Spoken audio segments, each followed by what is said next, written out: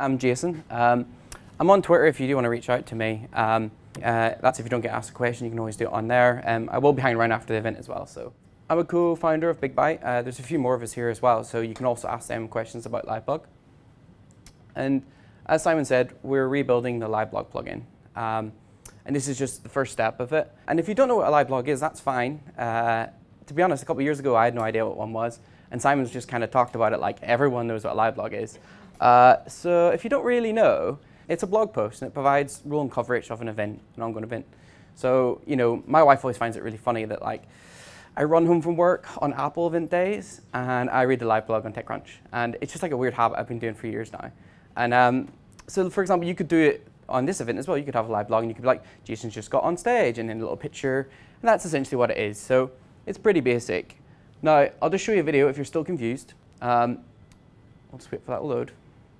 On here, this would be the editor here.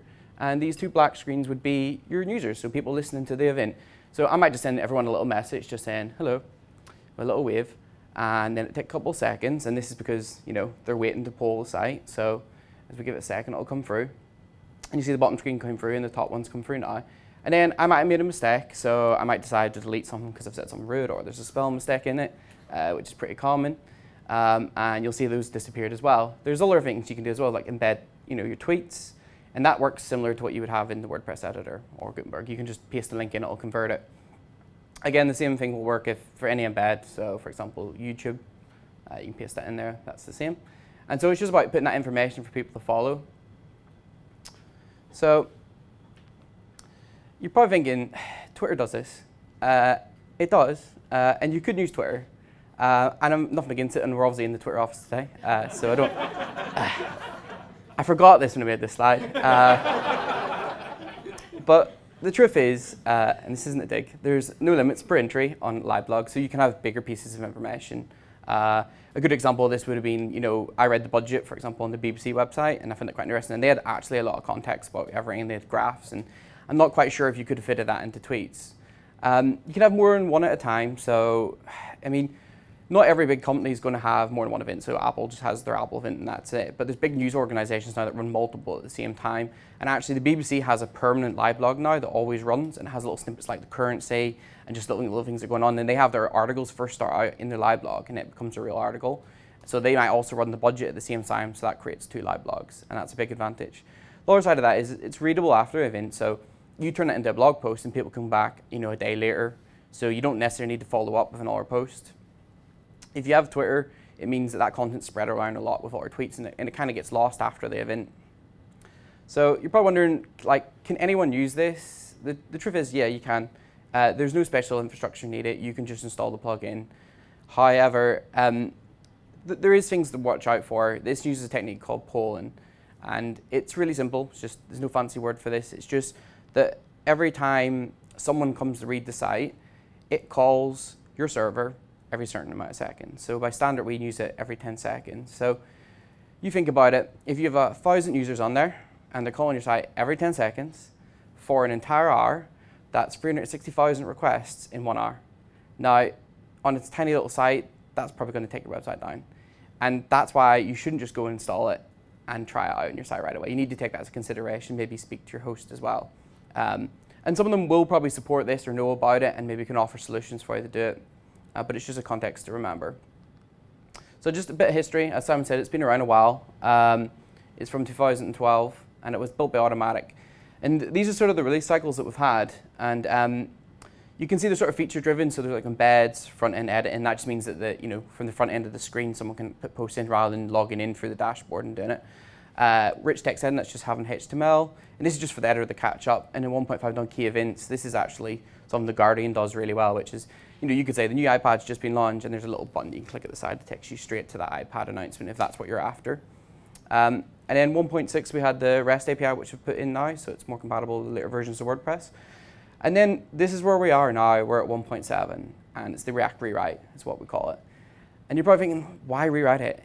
Is this just not another challenge or another opinion coming into this plugin? And sometimes, you know, developers love rewriting stuff. You ask any developer in here, they'll have an opinion, and some will actually be thinking right now, he's mad, why did he do that? Well, the truth is, it was written by so many different people. Each release had someone in it, and they were in charge of that release and in charge of that feature. And they probably thought their feature was the best. And what was happening is, over time, all their features were getting harder to test. And so we hit 1.6, and at this point, you could sort of tell that everything didn't really gel together.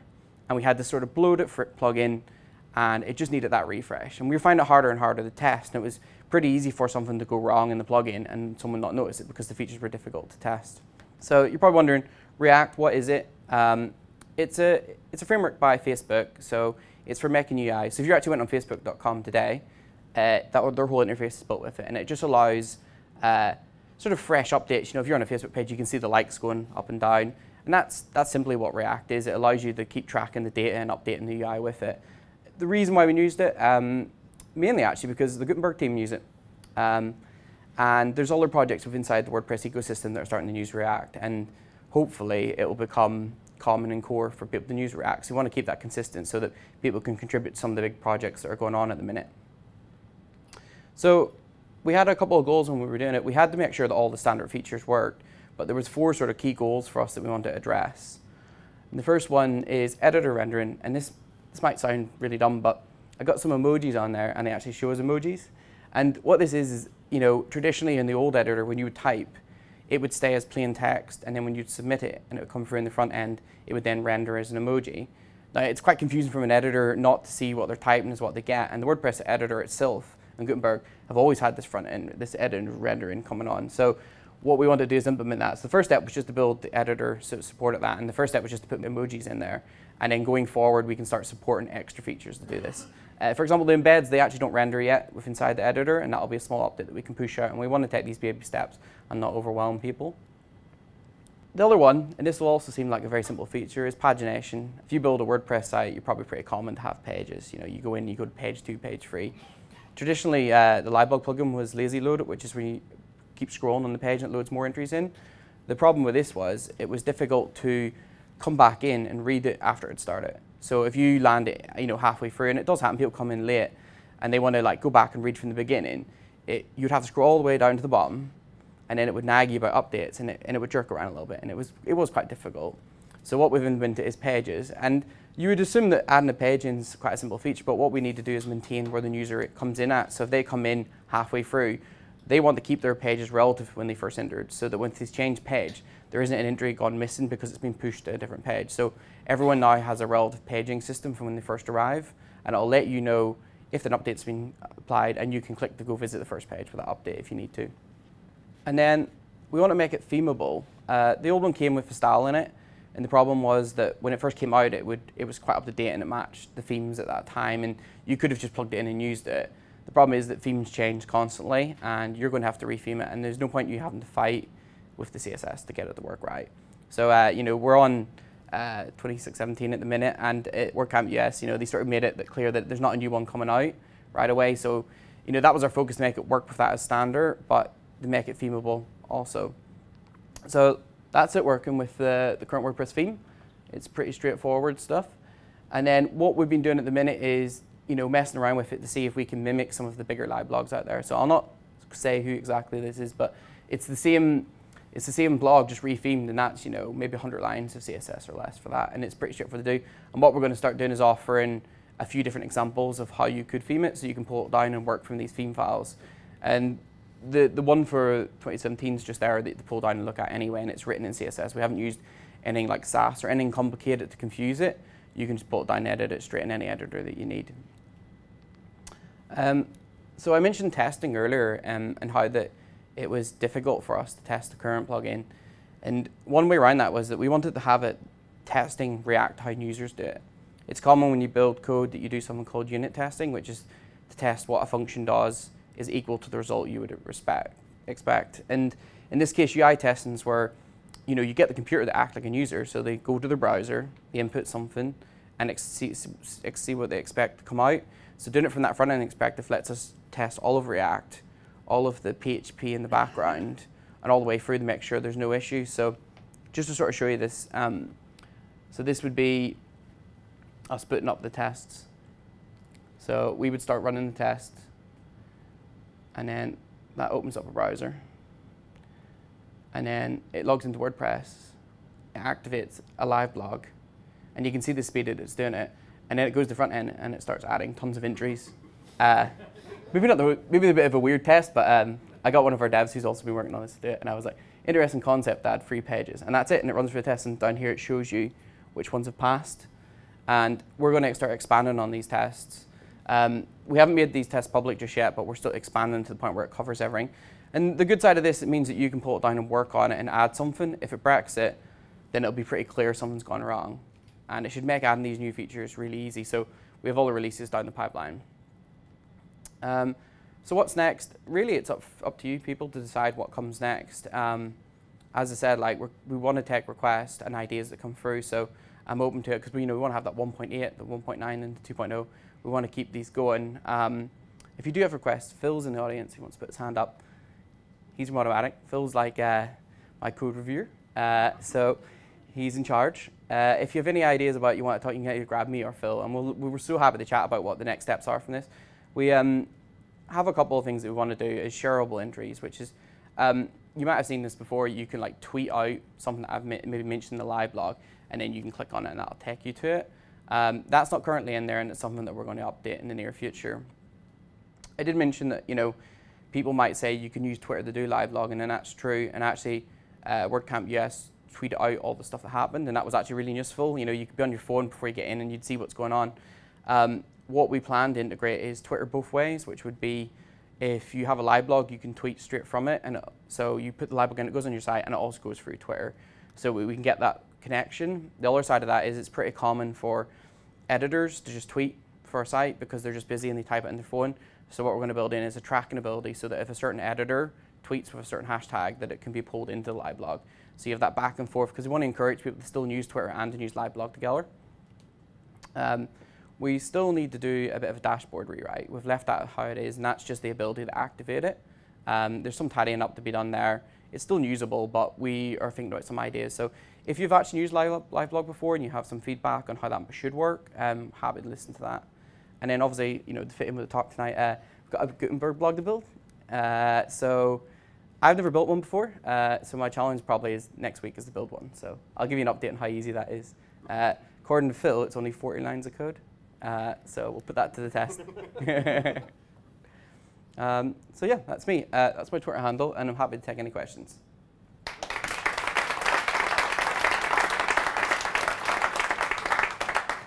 If there are any questions, can we have a hand raised? And we have a question here.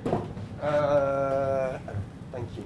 One thing I will say, by the way, we've talked about live blogs in the context of news presentation, and that's where they typically excel. But what I'd like you to do is also have a think about wider uses of that. One thing we're considering on VIP is doing our outage protocols based on a live blog.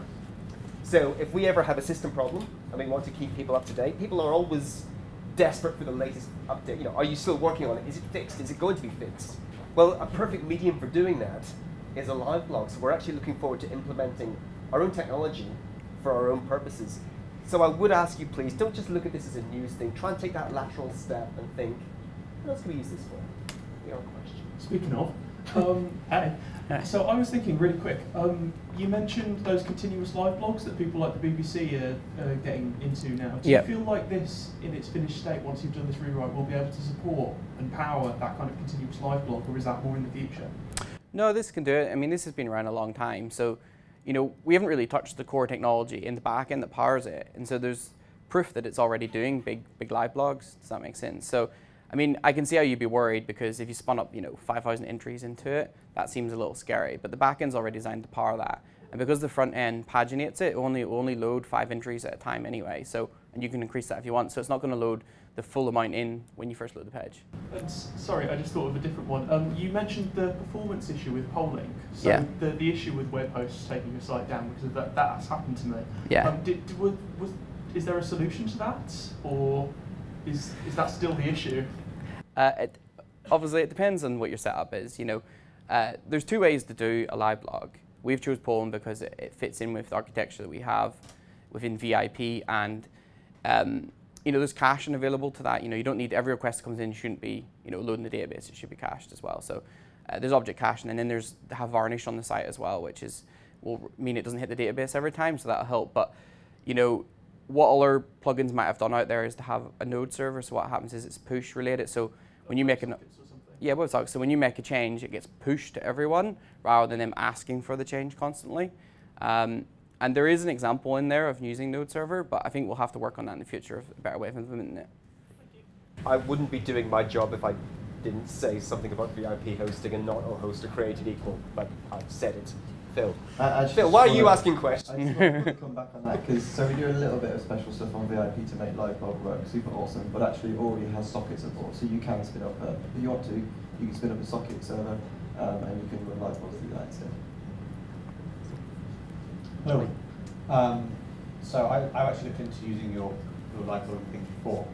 The issue was about posting at the event, because everyone wanted to do it on their phones. And the editing experience wasn't great. So this is more a feature request. I actually saw somebody else do a Liveblog and they used Slack. So they created a Slack channel, named it the Oscars or whatever it was, invite the special Slack bot in, that then creates the Liveblog, and then everyone that posts on that channel going forward, uploading images and stuff, will post the Liveblog, which is a really nice solution to posting. Yeah. Yep. And you know, you've got to think that this is an API-driven plugin anyway, because the React front end, you know, makes API requests. So like, you know, you could build that yourself. We will start offering integrations into what we can do. I mean, we've discussed internally about building a React Native app to go with it so that you could have it on your phone to have that better experience editing. We've made a lot of changes as well to the editor to make it more mobile friendly, because that's pretty much where stuff like this is coming from, is the fact that on your mobile it's difficult to use. So there's work in progress on that as well. But like, if there's any integrations like that that you're after, then let me know. The advantage of the Slack channel is you can invite multiple people as well. Yeah. So you could have somebody doing the photos and another person doing the words, because a lot of the other Liveblog solutions is just a one-man band, which isn't always ideal. Yeah. I think a good strategy for this will probably be that rather than bundle everything with the plugin, which will get massive, is that we might start doing stuff like, you know, Slack integration for Liveblog, and have these little plugins that can be maintained separately. And so I'm happy to have a stab at that one. It's a very, very brave organization that does its live blogging from Slack. I'm not sure I would do that. We'll take one more question, then we'll move on. I mean, it's a continuation. I was just wondering, again, you talked React, so Firebase fits perfectly with that, and then you get this idea of polling and WebSockets and all the rest of it. I wonder if you explored using Firebase because it's Google and a little bit more privacy and all the rest of it. Yeah, I mean, I think Firebase is a great concept. I've used it in the past, you know. I think the problem with it is you're taking it away from WordPress, and traditionally this has been stored as, each entry stored as a comment within WordPress. It doesn't really fit the infrastructure that we would generally work with, because we'd be relying on a third party to scale with it, and although Firebase is quick to spin up, it's not accessible for everyone. So there'd be users out there that would have no idea what Firebase is. So in this scenario, it was easier to keep it within the WordPress ecosystem. But I understand your question. I think for us, it's to start offering alternatives like the Node server, for example, that you can support WebSockets, or an easy way to do it. We are very, very excited about what Liveblog is already doing and can do in the near future. Please, this is your chance to grab the people building it and influence it while you can. Will you please say thank you to Jason?